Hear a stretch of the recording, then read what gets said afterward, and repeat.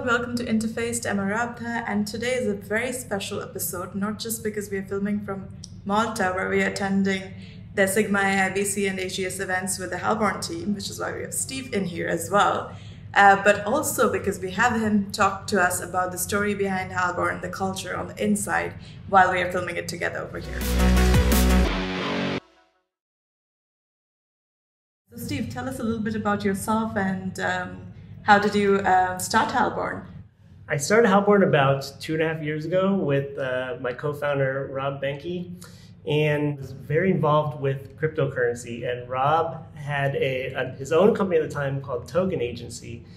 Token Agency was a marketing and branding company that was consulting other cryptocurrencies on how to get started. And I was inside of the Slack channel that he was running, following him, trying to get advice. I didn't know him personally until one day Rob decided he was in need of a security-focused smart contract hacker, and really there wasn't many of them out there. So I happened to be on the channel. I was like, you know what, let me see if I could try this out, and ended up meeting with him, talking with him about it, and saved the day for the company that was getting hacked.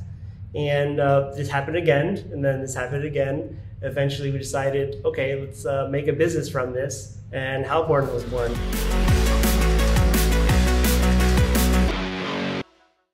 We talked a lot about creativity and innovation before, and I was asking you that you were a rock star, Rob is a musician, a lot of us are artists, and that does affect the company internally as well, and we feel that even in every step of the way pretty much.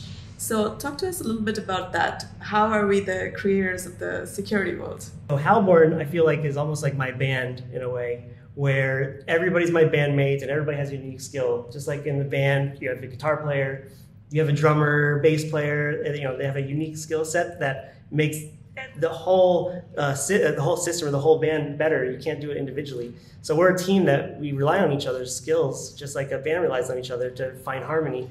Not only just with the people, but with the branding. I mean, I love wearing the shirts, and you always get really nice swag, whether it's like the hats or the backpacks, and I get so excited for that. Yeah, and we truly enjoy what we do, pretty much all of us. Absolutely. Finding our flow of, just like a conduit. Rob calls it the hacker hole. Yeah. He's like, Steve, are you in your hacker hole again? You don't even know you're in the flow. It's just all of a sudden something is going through you. The rest of reality just goes away, and you're just creating, innovating. You're so focused. Yeah, programmers do this too. Like developers can sometimes get their flow. Spoken like a true musician and a hacker. Yes.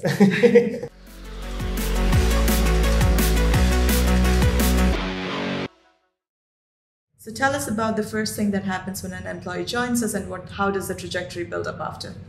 Phase one, when you come in here, we make sure that you are set up for success. If you have a certain skill set that we identify, whether you're coding at Rust or you're good at web application testing, creating content or teaching, all of those things can be used. It can be a big challenge for a new employee to come in because we're a remote organization that's focused on very complicated disciplines of security and blockchain, and putting those together, it can make it quite a challenging task to get integrated. I remember us discussing one time that learning is truly in the Halborn DNA. We have a program to make learning at the forefront of everything that we do.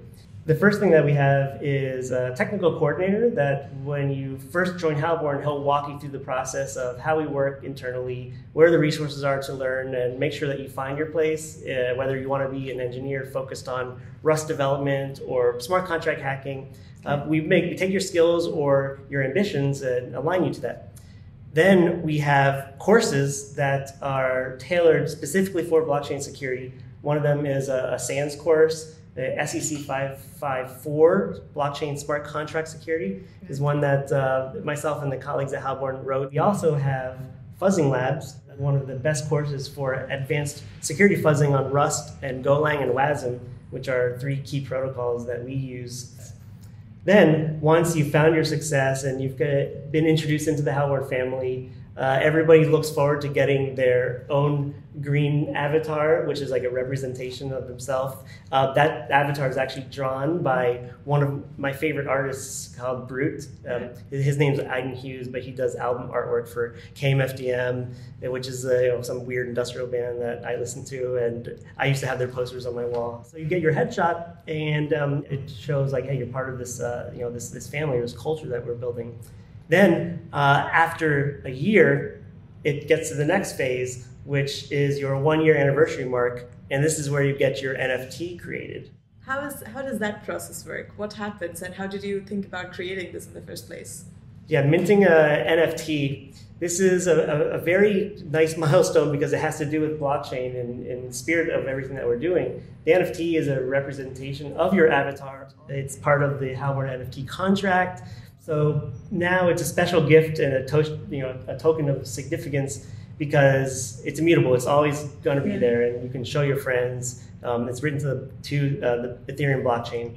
After 2 years, you get the gold unlock, and then the 3 years still a secret. We haven't shown that yet, but I have a really good idea for the 3-year unlock card.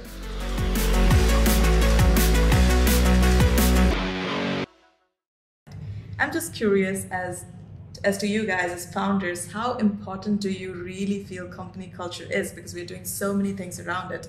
What's your take on it as a founder, even as we talk of companies in general? Yes, so company culture is one of the priorities for Halborn.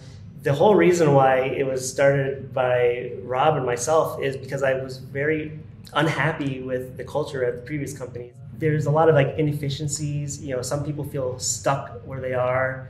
You have very smart, intelligent people that are maybe just doing very repetitive work and they're unhappy. They don't care much about their job, and that's not something that I ever want to see happen at Halborn. So we're taking all of the bad qualities from a culture of a company that maybe gets too big to care about the people, and create a culture that's going to breed individuals that want to continuously learn, continuously want to grow, and cultivate that. So you don't want everybody getting bored at Halborn, and I don't think anybody does. Yeah, that doesn't happen at all. All right, all of that sounds really, really awesome, and I know that we are scaling and hiring massively. So do you have anything to say to people who are watching us right now on the hiring front? I think one of the things that we have for culture internally as we scale is everybody's found this concept of Ikigai. It's one of my favorite concepts. I believe it's a Japanese metaphor for a reason for being.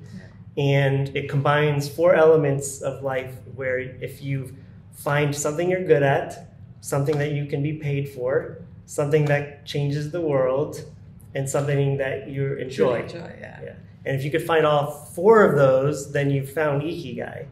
And this is, for myself and many of the people that work at Halborn, it seems we found Ikigai because we are providing values from all 4 of those pillars.